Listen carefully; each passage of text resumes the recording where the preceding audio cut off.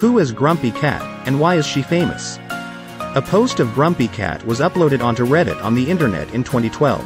Soon Grumpy Cat, whose real name was Tardar Sauce, became an internet sensation. The cat's grumpy expression was caused by an underbite and feline dwarfism.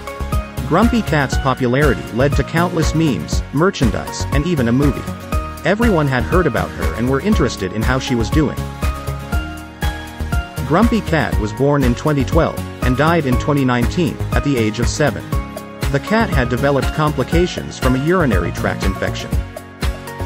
Her owner used Grumpy Cat's fame to do good for other animals.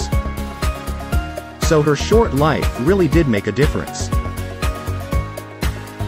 They partnered with animal welfare organizations, and used Grumpy Cat's fame to raise awareness for animal rescue and adoption.